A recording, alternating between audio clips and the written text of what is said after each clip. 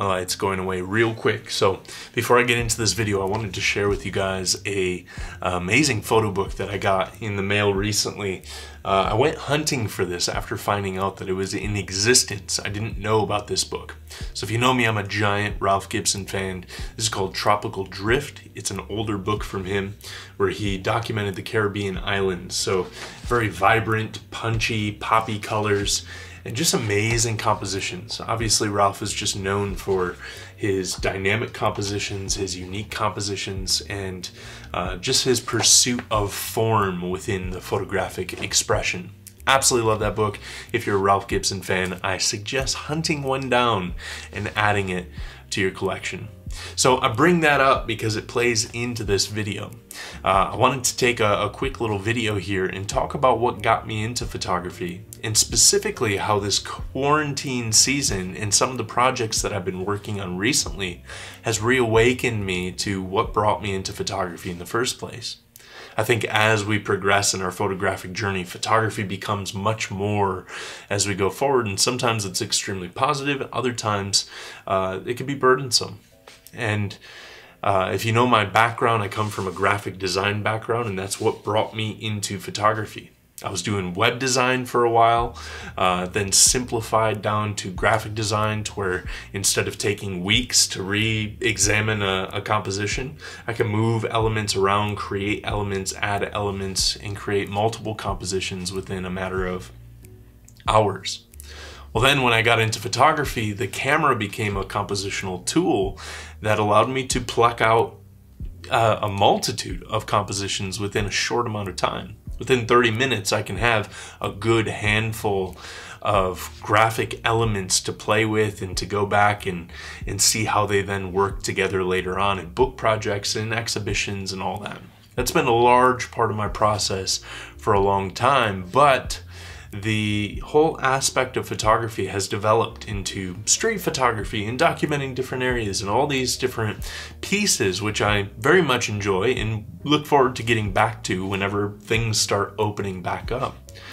But one of the benefits, I think, of this quarantine season is I've found myself back into kind of that, it's kind of like a mature adolescent stage.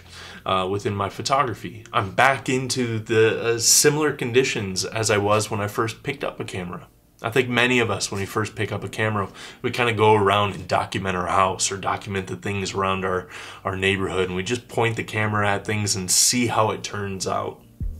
And I've found with being in quarantine and with being isolated into very small areas of space to move and operate in, I'm back in that stage, but bringing in the experience, the knowledge, and the maybe photographic wisdom, if we could call it that, into that process, which is kind of reawakened that whole muscle of what does it look like to just simply pair things together, to see how tension can be created, or rhythm can be created, or balance can be created.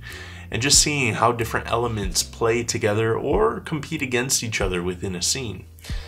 The photo walk that I did yesterday, we had just gotten a fresh dusting of snow, so you had the juxtaposition of the branches and the trees and the pylons and the bushes against the bright white snow on the ground. Or then there's multiple different ponds over there, and the way that the water tonality will create great tone and depth of deep dark blacks compared to the white just snow.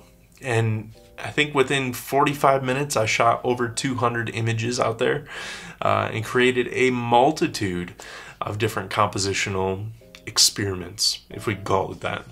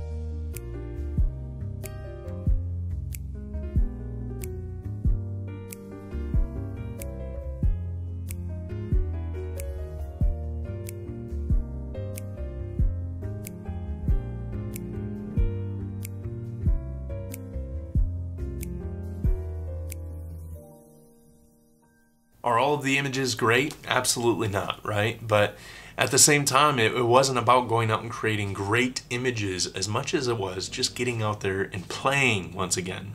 And maybe you guys have stayed in this space. Maybe you're always playing within your creativity, but if you're anything like me, sometimes social media, the beast that is, and the way that it asks for certain kinds of images, I mean, let's be honest, there are images that are going to get likes over on social media.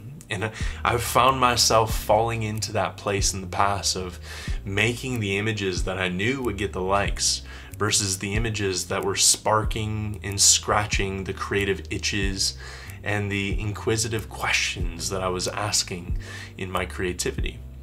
And recently, the series that I've been working on, Owning Light, and then also the photos that I shot yesterday, have really been creating or scratching that creative itch. They've been asking more questions than they have been offering answers. And I've been finding that to be quite enjoyable. It's been kind of falling back into the creative infancy of just awe and wonder of everything around. And I've been really, really enjoying that. And I'm curious to hear what this season is doing for your photography. I love dialoguing about these things and just seeing what kind of consistencies are happening across the community, or maybe my experience right now is individual to me, and that's perfectly fine as well. I just love hearing these things from you guys. So share your comments, share your thoughts, share your ideas down below, and then also let me know what photo books you've recently added to your selection so I can go and check those out as well. I appreciate seeing you guys. I love you guys, and I'll see you guys on the next episode whenever that comes out. Peace.